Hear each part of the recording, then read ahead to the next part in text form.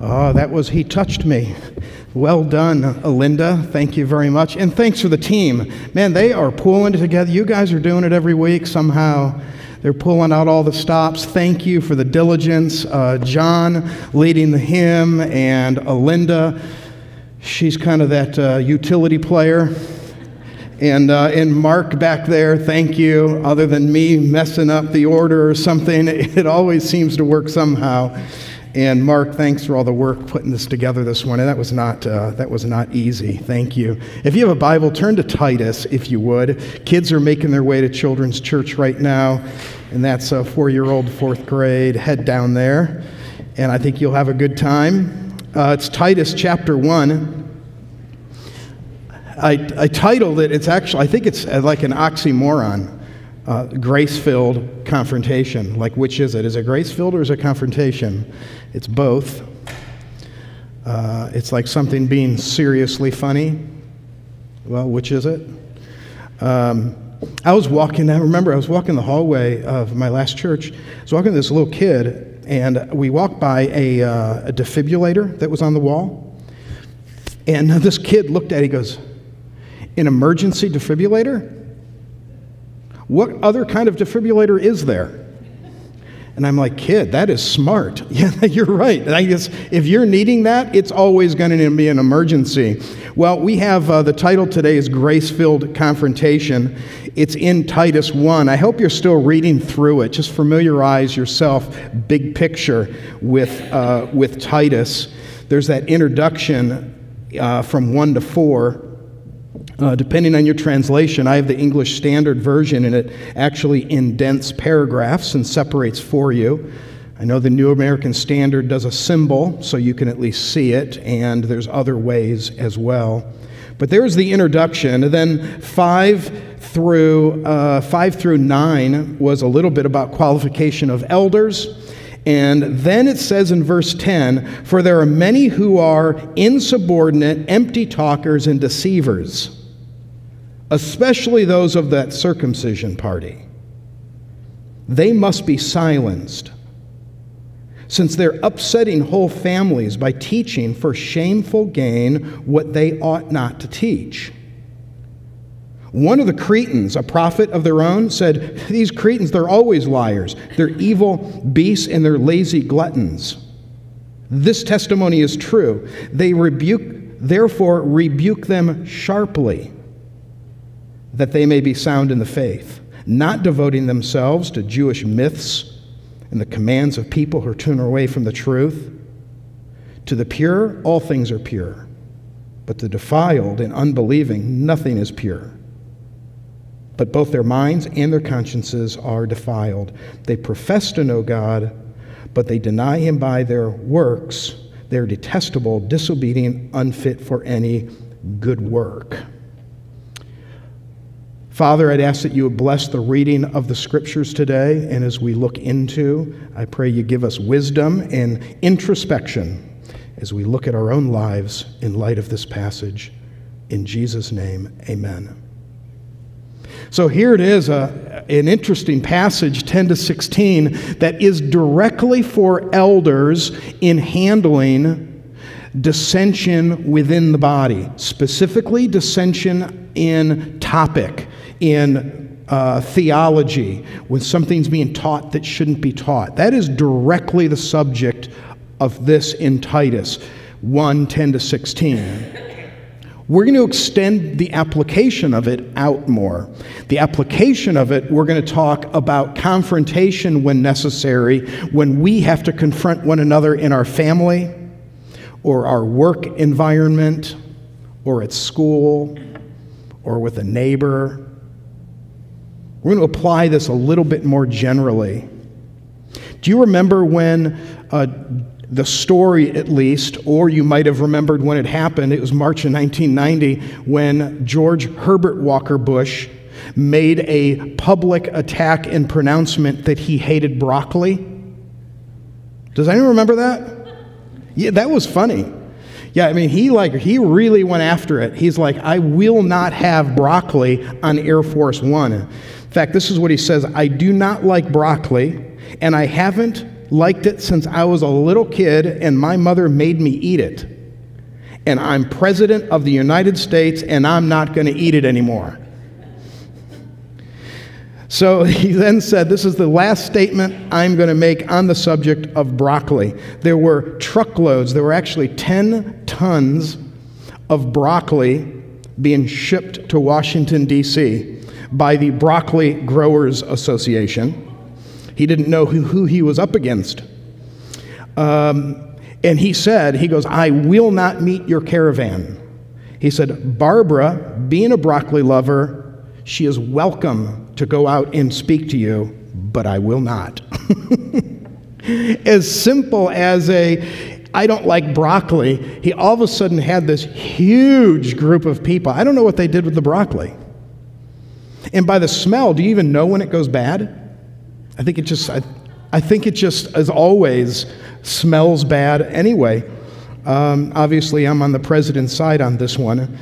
Amazing how what we can say can get us into a little bit of trouble. What we can say, we don't realize quite the significance, possibly, of what it actually can do and the damage that maybe can happen, and maybe a little bit of fun when it's dealing with broccoli, but maybe not so much when we're dealing with politics or religion or Christianity. Look again at 10 to 11. Look at this setup. For there are many who are insubordinate, empty talkers, and deceivers, especially those of the circumcision party. Look how bold verse 11. They must be silenced. They're upsetting whole families by teaching for shameful gain what they ought not to teach. Now understand what's happening. The home church, which is what this was. So we say ruining families. Immediately we're thinking they're in here, then they go home. No, they're learning in the homes. So these are little home churches that are taking place. And as they're teaching in this home, they're ruining families because they're not teaching that which they should be teaching. But he had an interesting choice of words. There are many who are insubordinate. That means they're teaching and they know they're teaching what they shouldn't. That's different than those that are just teaching wrong and don't even know it. Empty talkers. I read a commentary that said they say something unnecessary and they break the peace. And they're deceivers. Especially those of the circumcision party. Especially that crowd. Those of the circumcision party were very stern and rigid. They conformed to the rules of the past. So they were coming to know Jesus. Then they come into the body where there is freedom and there's freshness and there's grace and kindness, and they bring into the body sets of rules, and we have to do something a certain way, and we need to follow the laws of. What's the response? Yeah, let's deal with them a little. No, they must be silenced. Because they're upsetting whole families by teaching for shameful gain? Did we just dip into motive? What's the motive? That is worth us thinking about. There's a friend of mine who had on his mirror, when he woke up in the morning, he always saw it, and it simply said, "What is your motive?" Because he was struck by the fact that he would do things that were even possibly good things, and they're judging things that he said and did, but he was realizing that his motives were wrong. That's getting deep now. But Paul, writing to Titus, somehow knew they're doing this for shameful gain. I don't know what it could be. I don't know, are they doing it for attention? I know there's a lot today with teaching The church and Christianity and theology doesn't change. So it's one of the few fields where we're teaching what we've always taught. And yet, many of our seminaries, they advance, the professors do, in theories and ideas that are fresh and new. Well, fresh and new and theology usually don't go together, because the old is right. Theology develops, and it has developed over time, but it doesn't become new. There's not new ideas. I don't know what the shameful gain would be, but they're doing things they ought not to. So at church, home, and work, let's take this.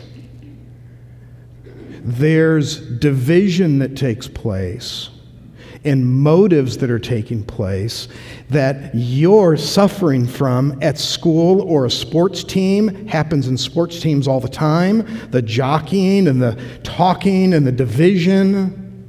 Then you throw in the motives underneath of it. Very difficult.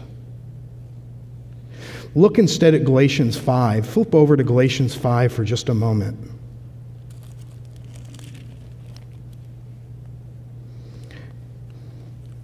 This is what Christ has done for us. Galatians 5:1. For freedom Christ has set us free. Stand firm, therefore, and do not submit again to the yoke of slavery. This is the same subject of laws and rules of the past. Christ has set us free. There is, unfortunately, within the church, and it's in the Baptist church, there's certain groups that are more known for this than others, where holiness is defined and you're set up against a scale where you are considered by the body holy because you're doing certain things or not doing certain things. And so we have this list to live up to, and it becomes so frustrating because the list will change. People aren't usually putting their bad foot forward, so we really don't even know. What we have is freedom in Christ. There is a freedom in Jesus, and there is absolutely the possibility that standing next to me could be a guy or gal that has, quote, the most horrible traits anybody could ever have. Their lifestyle, their choice of words and language, how they dress. It is absolutely true that God could look at them more fondly than He looks at me. How's that possible? Well, first, I don't know where they started. This might be really clean from where they were 6 months ago. I don't know. But I do know He looks at the heart. I have to keep asking myself, why is it that Jesus would be seen sitting and spending time with known sinners? I mean, why did He do that? Now, often we say, well, it's because what He was doing was He was showing that this is where the gospel needs to go and that we need to be open to go anywhere and talk to people because they need the gospel. I wonder if it's because He enjoyed them more. I think I can defend that. How much freedom and enjoyment did He have to sit back and just enjoy time with the Pharisees? I don't know that there's much support for that. He was always on the edge in discussion with the Pharisees because they were not liking, He wasn't living up to their standards. Is that awesome? Is that fantastic? Not living up to their standards? Jesus didn't even live up to their standards. Oh, they'd give the reasons why. Look at the work that you're doing on the Sabbath. They're criticizing Him for that. No, they're criticizing Jesus for breaking the law. And they didn't see the hilarity of that. Well, that's what he got every time he spent time with them. You know, if you look at where the triumphal entry, what kicked off all of that, it's the story of Lazarus. He raises Lazarus from the dead, which ignites a firestorm, in which I thought was so fantastic was they want to kill Lazarus now. So there is a heated exchange where they're trying to take care of Jesus. Now, we've got to kill him now.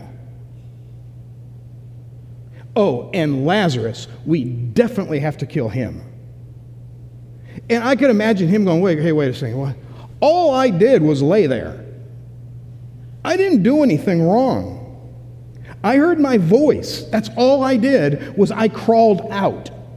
And for that, the Pharisees, why is it? Let's get to the core of the problem with the Pharisees. Why would it be that Jesus would be more comfortable sitting with a tax collector, prostitute, or sinner?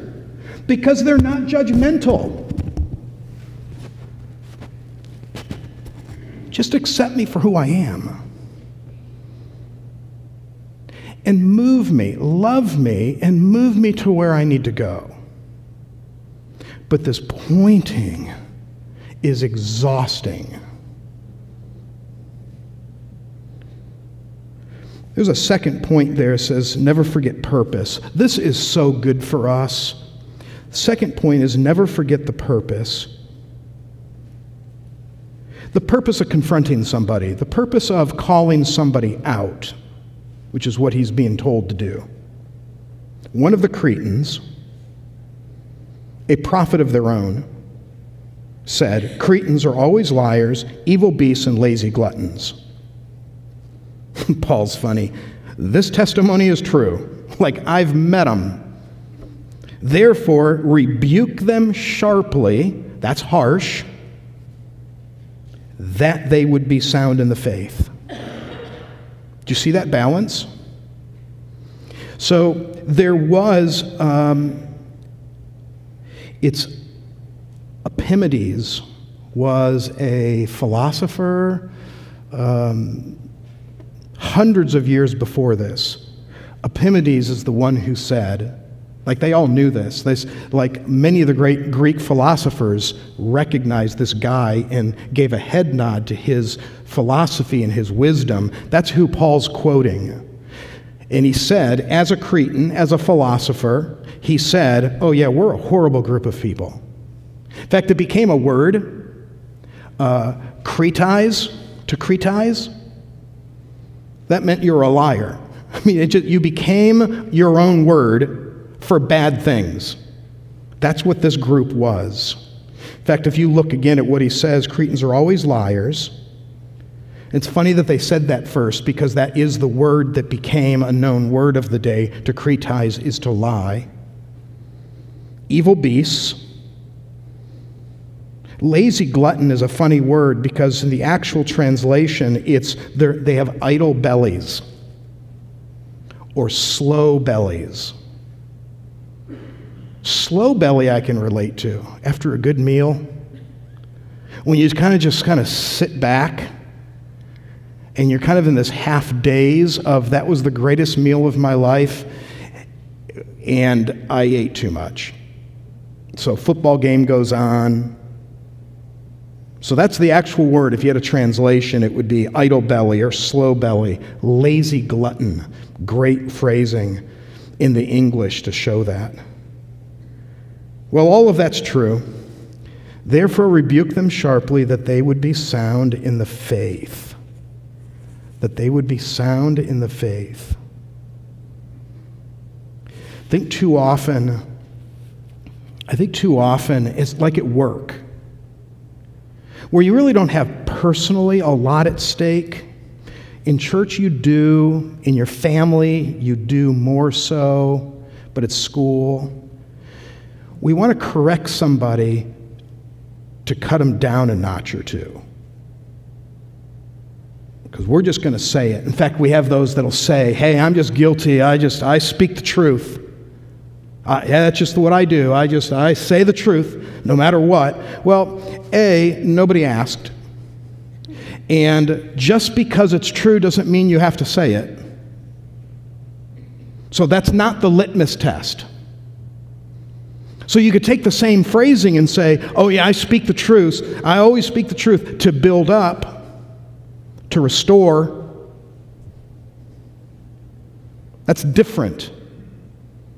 We're not to leave the room as a disaster. We speak to restore. So even in this case, which is far worse than anything that we're going to face, where we literally have Titus over these small churches, and we have real division taking place, and we have some significant damage happening where they are being totally misled with what they believe. I mean, it's a bad case. Even in that case, he says, yeah, rebuke them sharply so that they can be restored. Don't cut them loose. That's not the goal. The goal is we want to see them restored. I typed in confrontation tips in Google, and I didn't look through all the results. There were 8.5 million results in a third of a second, so I didn't make it through all of them. But I did find one from Case University in Cleveland. Number one in confrontation, as far as a tip goes, gain emotional control. Have emotional control. It's called EQ, the emotional quotient. But interesting, this is the world talking. Number two, express the positive intent. Keep going back to the reason, the positive reason. We're doing this for. This is why. It's not breaking down to break down. There's a purpose. There's a positive movement. I heard a guy, it actually wasn't that long ago, wasn't here though, was criticizing, because they're easy, Target and Walmart. Because when we were in Cottonwood, which is outside of Sedona, Arizona, we were there for 10 years. And it happened before we got there, but Walmart came to town. And it was the big deal. I mean, they were picketers. We don't want Walmart here. That's big business and all of that. Every one of them shop at Walmart.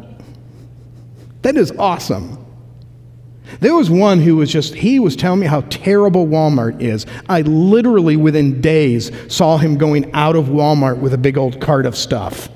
I mean, it was so funny, I couldn't even stop him to show that I saw it.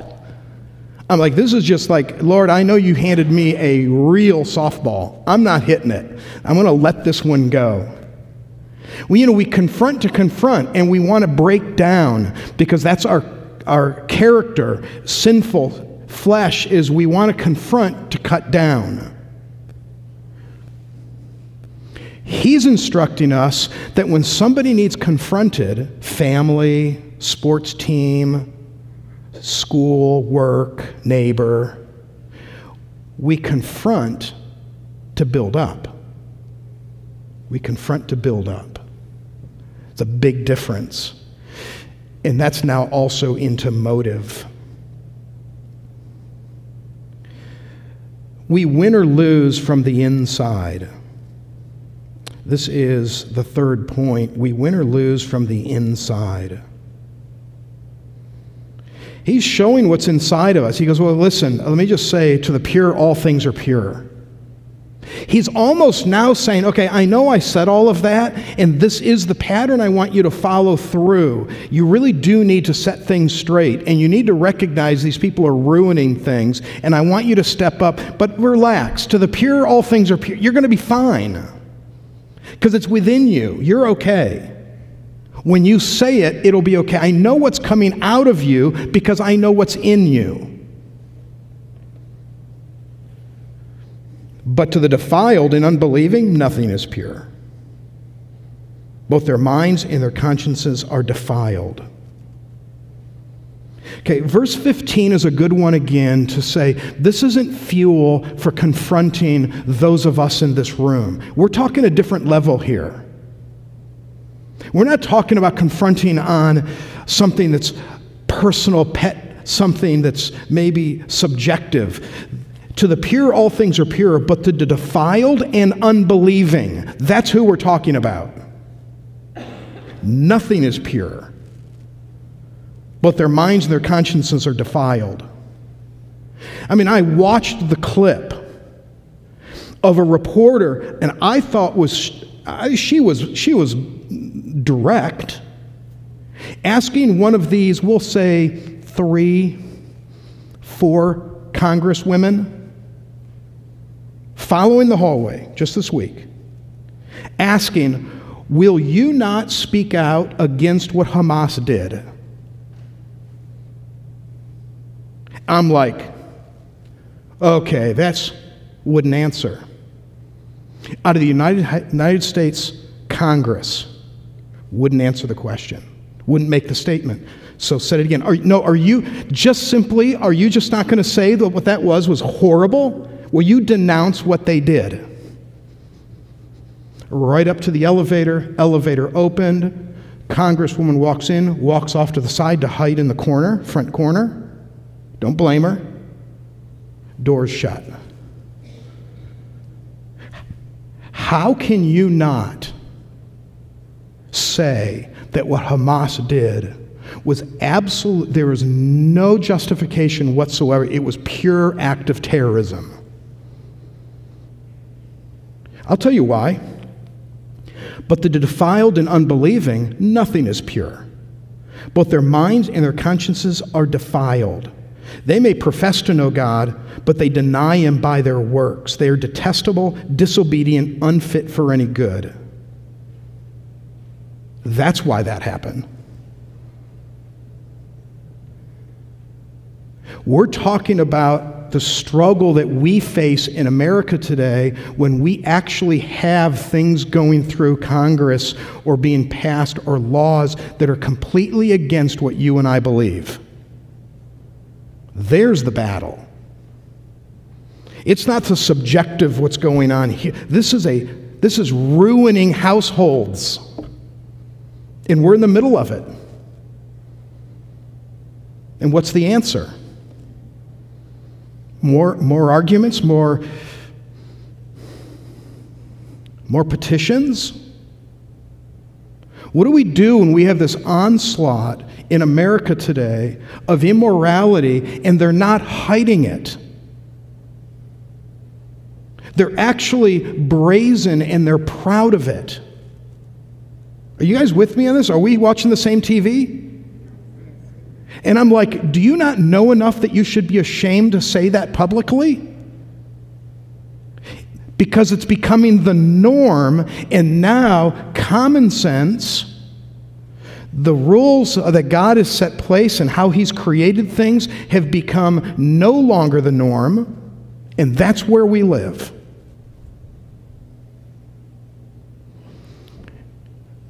Confront to restore.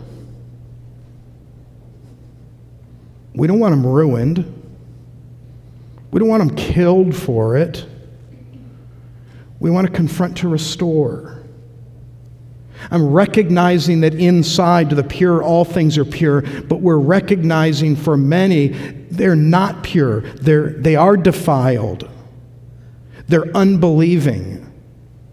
There is one answer today in the world that brings peace. There's only one answer. And you and I know what it is. It's the gospel of Jesus Christ. It's the good news that Jesus Christ says, no, you're all sinners. There is no hope on your own. You can't do it. You can't produce peace if you wanted to. You can't take care of all the scars of sin in your life. You can't set a new course. You can turn over a new leaf and you can do it 100 times. It's the same leaf. There's only one way. It's when we're active with the message of Jesus Christ. Yes, we're going to fight this onslaught of immorality and anti-God, anti-Christian. And yes, it's going to produce times in which we have to confront. There's times in which we need to stand up. All of that's true. It all continues, but that's not going to change it. What ultimately changes things is when somebody's brought into a relationship with God through faith in Jesus Christ. That's it. Which means our prayer today is for the church. The prayer today is that you and I are more active with our faith. We stay inside our walls, and then we'll find ourselves disagreeing about things that ultimately don't make a lot of difference, but keeps us busy. When our eyes are on the outside, we have a world that is in desperate need of Jesus Christ. There's in this community in which we're living, boys and girls that are afraid to go to sleep at night because of abuse that takes place in their room at night. It's happening right in our community. Divorce is an epidemic. The broken family, everything's to break the family. Many of us have experienced it. We know the pain of it. There is only one answer. I'm all for a class on how to be a better person or how to be a better dad and how to be a best husband you can be. I'm all for any course or book that teaches it, but the problem is deeper than that. The problem is Jesus Christ being alive within us as a church, that the Holy Spirit enlightens us to speak the good news of the gospel boldly to a world that needs it. Then they'll change. Not because they follow our rules, and not because they're following what we do or because they're afraid of our vote not taking place, or not for those reasons. If you look at Israel, I'll end with this thought. If you look at Israel, the northern part, I think it might have been the first time I went all the way up there just this last March.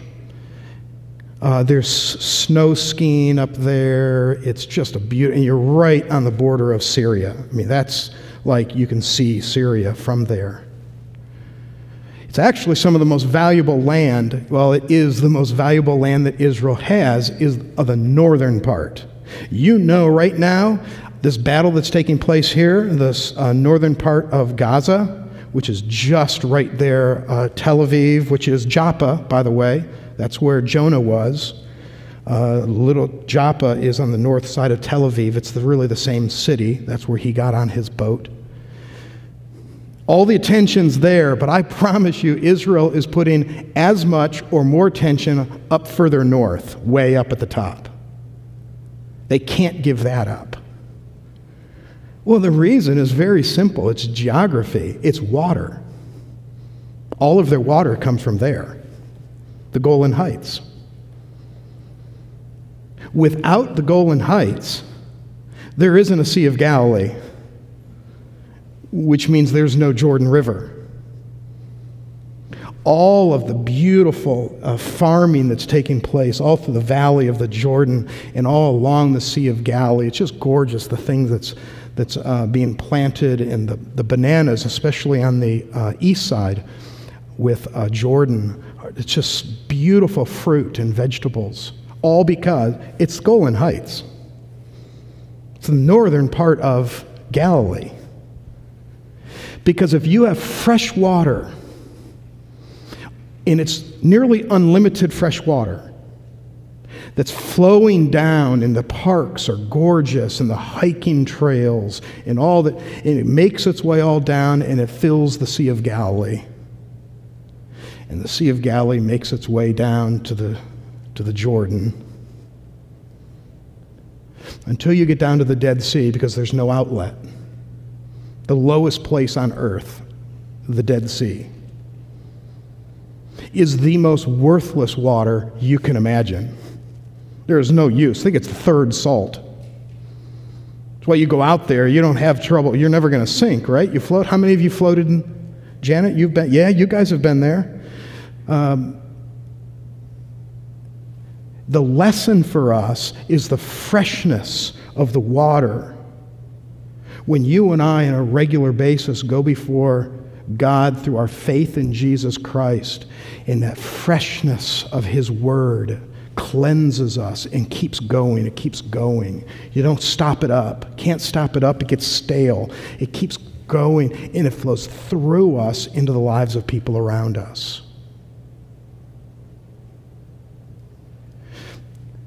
There was selfish gain. They were defiled. They were ruining households. And Paul goes, no, you got to stop that like right now. You got to stop that to restore them into the relationship with God, that beautiful flow that goes through us. Now, all of a sudden, conflict, yeah, it's conflict. I think it's healthy. That's what we do, right? I mean, that's what our families are. It's always button heads as a family in a sports team. Who knows what happens in that locker room? But they come out as a team, right? They have to. And what a beautiful, beautiful picture here of confrontation, that we confront, grace-filled. We can only do it if we're grace-filled.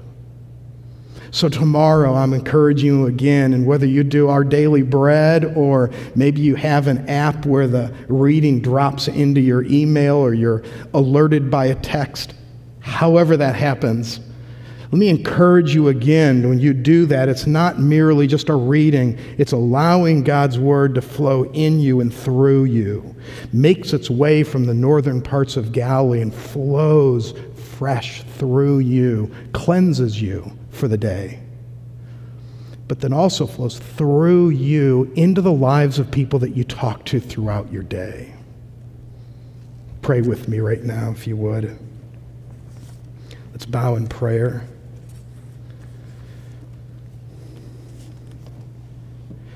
Heavenly Father, thank you for Jesus and salvation that we have through him. For those today who don't know you, I pray that they would before they leave. Talk to one of us. Heavenly Father, I pray that we walk in your grace, the freshness of your grace, the rest of this day, tomorrow as we begin every day this week. And we pray this in Jesus' name. Amen. Why don't you stand with me right now? Why don't we stand together?